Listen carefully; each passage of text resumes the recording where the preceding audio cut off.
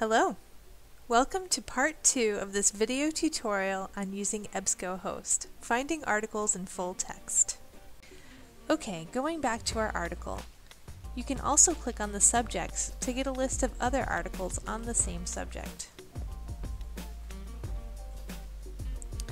If you want to read an article, check on the left side for something that says PDF full text or HTML full text. Click on it to open the full text to read it. If you don't see this here, there is another process we must follow, which I will go over later in the video. Okay, after we clicked the link for full text, we should be looking at the entire article.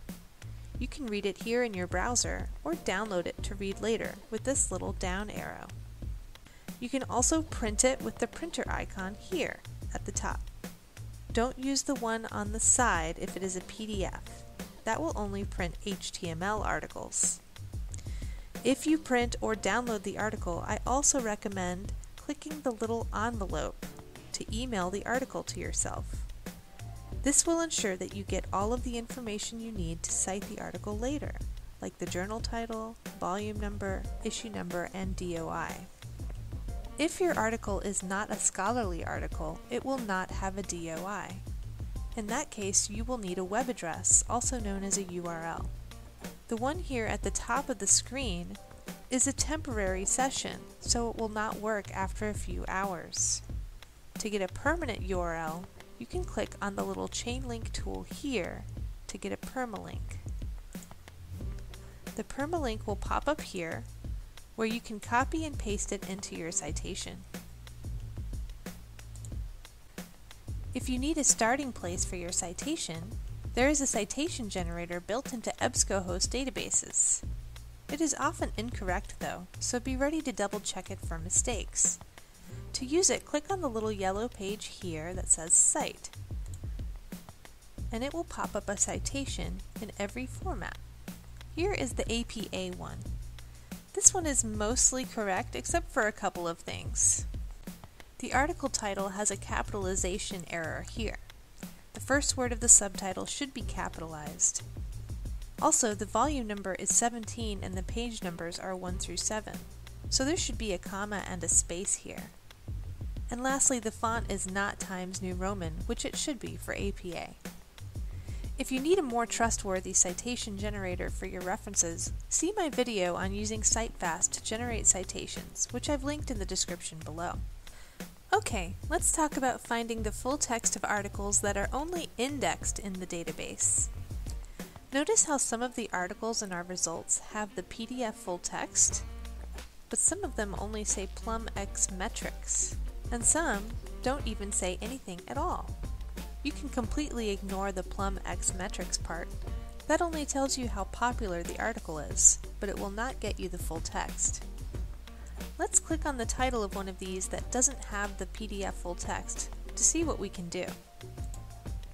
Okay, so we can see on the left side here there is no PDF or HTML full text, which means the database wants us to know this article is here and it exists, but they don't have it available for us to read.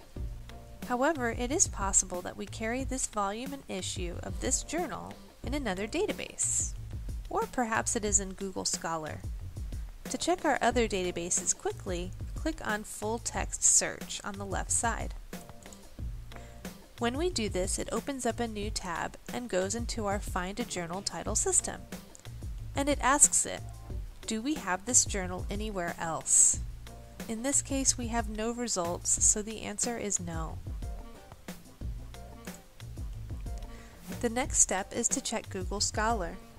Highlight and copy the article title.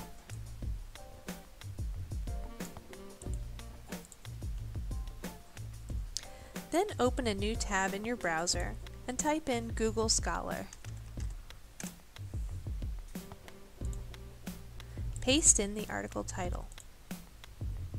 Then click Search. I should mention that you will always get at least one result in Google Scholar.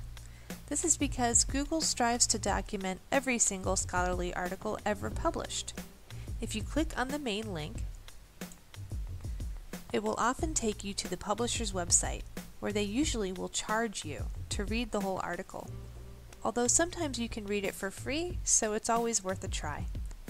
Never pay money for an article because you can get it through interlibrary loan in the worst case scenario.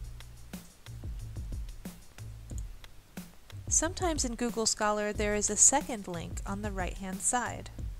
This is usually a good sign. It means that there may be a free version of the article out there somewhere. Let's click on the link to see. In this case, it worked.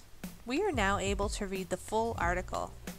Just keep in mind that sometimes the free version of the article is a preprint version, which may differ slightly from the final published version. If you are unable to get a free copy of the article, there is one last thing you can try to get the article. But it takes 2 to 3 business days. That's interlibrary loan.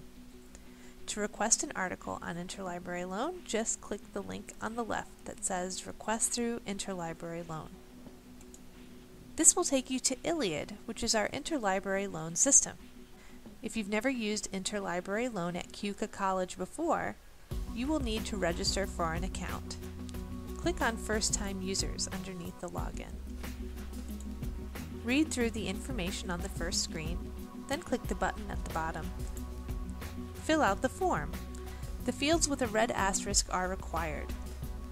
For the section on loan delivery method, choose mail to address for both options if you live far away from campus. If you live near campus, choose hold for pickup. At the bottom, you will choose a username and password. I highly recommend that you make this the same as your normal Keuka College username and password so that you do not get confused and forget your login information. Once you have registered, you can log in. As soon as you're logged in, you can see that the request form for an article has already been filled out for you. Double check the information to make sure it is correct, then click Submit at the bottom.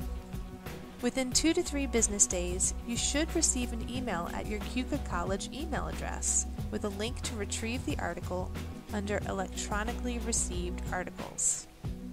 If you do not receive this email after 3 business days, write an email to ill@keuka.edu to check on the status of your request. If you're ever in a situation where you don't have enough time to wait for interlibrary loan, or if you just want to find a full-text article as quickly as possible, you can click the check mark on the search results page for full text. That will make your results only show articles that have the full text available. That's it for this tutorial on using EBSCOhost, finding articles in full text. I hope you will find it helpful as you do your research.